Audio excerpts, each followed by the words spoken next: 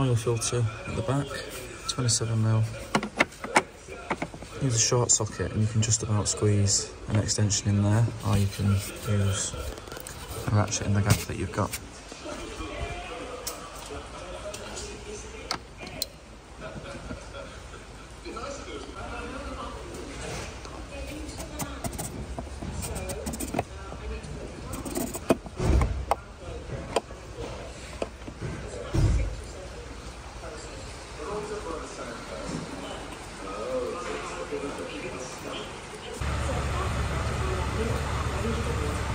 So we're leaving the filter out while we drop the oil, but we can just swap it over and replace the O-rings.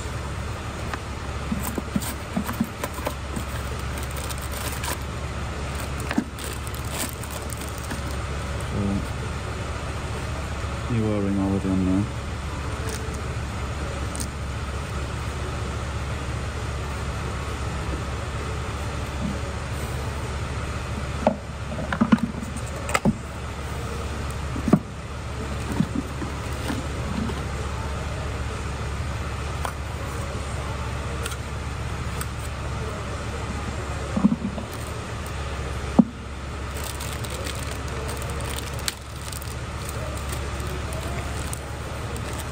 BMWs tend to come with new sump plug washers in the oil filter kits for some reason.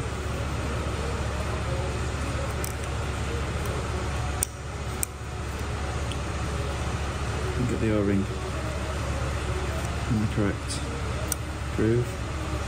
Make sure it's got a light smearing of oil all over it. And I don't actually need this washer because I've actually got a new sump plug. So I don't need to put the filter housing top back on yet. We'll refit the filter, so just make sure that the O-ring's got a little bit of oil on it and locate it in position.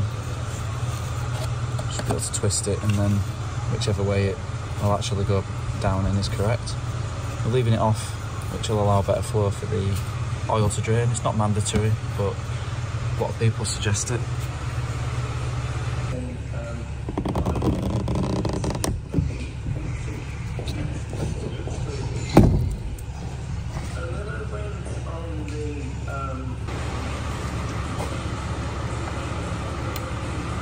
Got 17mm sump plug.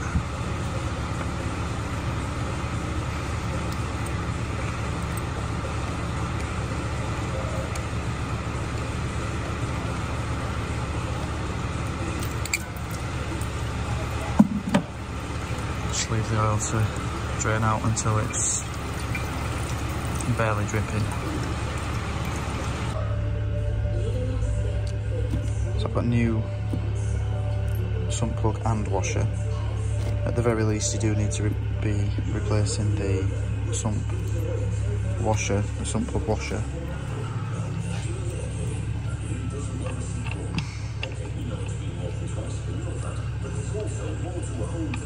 Refit and tighten to 30 Nm.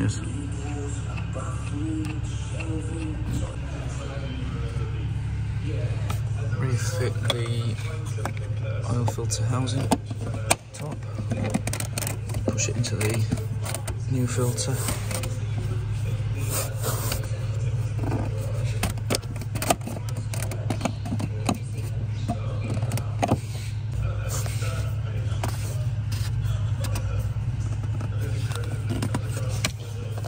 Tighten to 25 Nm. I always just tighten them until the plastic is touching in this area here.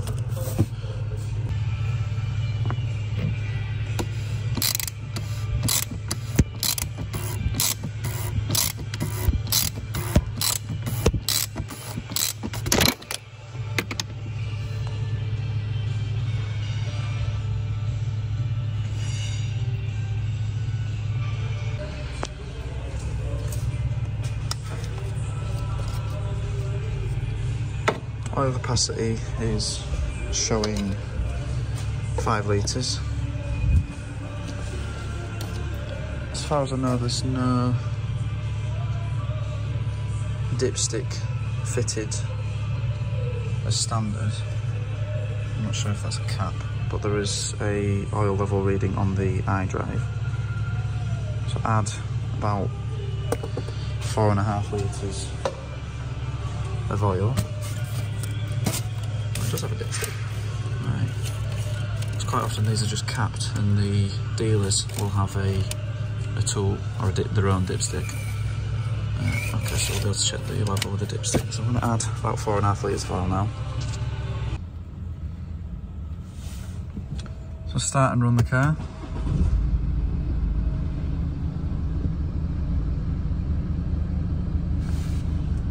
And if we run it up to temperature, which it isn't yet, we can check the engine oil level. We have to wait till the engine is warm to do that. So I'll run it for a few minutes, let it cool down for about 10 minutes, let it sit still, and try using the dipstick, see if that's actually useful, and then possibly warm it up later and check the level on the computer.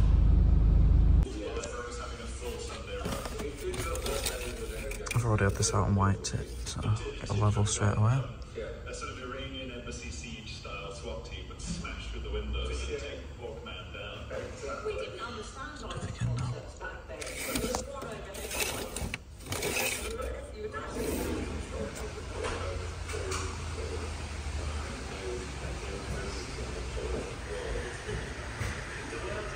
About halfway up the max.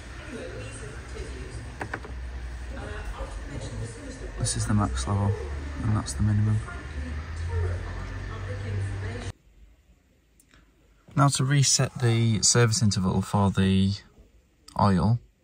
So this isn't the service history, which needs to be written on the iDrive.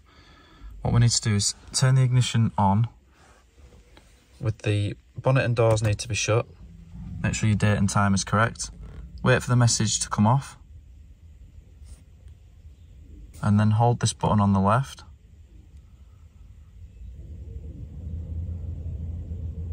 Until you've got this menu. You can scroll through the menu if it's something else that you want to reset. But we're resetting the engine oil. So, engine oil in the centre, hold the button again. Let go. Hold the button again.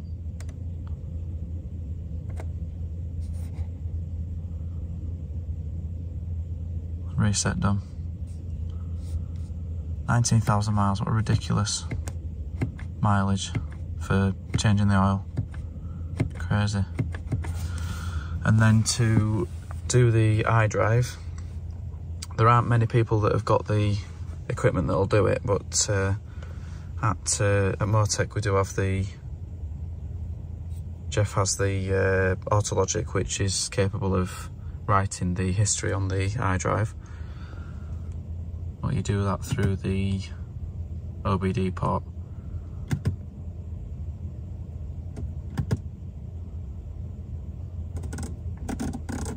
Which is pointless showing you really, because unless you've got the equipment you won't be able to do it. But otherwise, thanks for watching. This will cover any of the 1, 2, 3, 4 series, or probably any of the cars with the 2 litre diesel engine in.